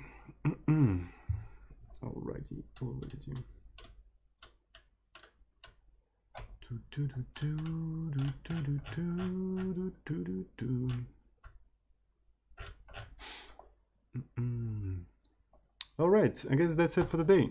Thanks everyone who's watching me right now. I really appreciate it. Have a good one, and I see you on the next Zozin session. So I'm gonna finish this renderer off screen, right? So basically I outlined what's gonna happen. We're only gonna have a thing that renders a single triangle, and everything, no matter how complicated it is gonna be rendered through this renderer, because I don't want to overcomplicate things. I kind of want to move towards simplifying this thing as much as possible, right? So that's it for today. Thanks everyone for watching, and I see you all on the next Azozin session. Love you. Mwah.